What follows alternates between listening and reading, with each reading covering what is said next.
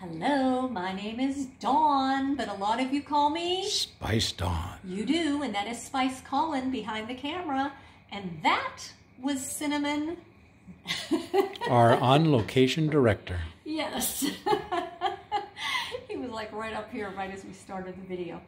Let me tell you about this, okay? This is called Bubbled Iridescent.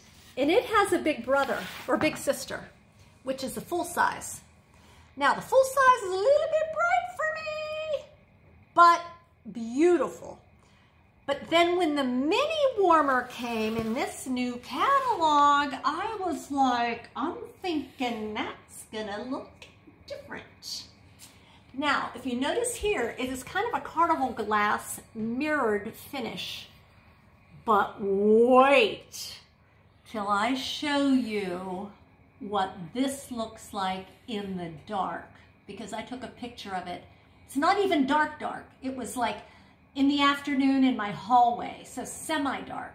It is so beautiful that I might have to keep this in the hallway if we could agree to not bump into it with anything.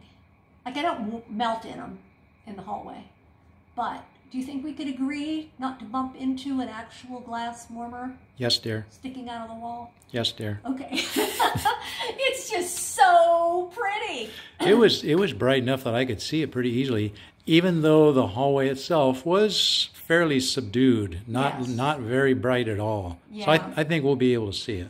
Like, this is way nicer than I thought it was going to be, because I was remembering the big sister one. I was like, oh my God, I need like sunglasses. I think I might sleep out in the hallway tonight.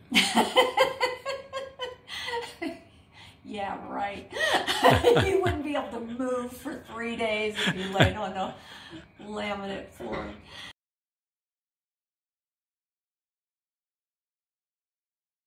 Anyway, funny guy.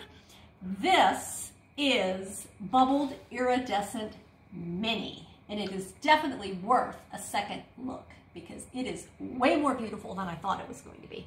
I have a Facebook page called Spice Dawn Tips to Share.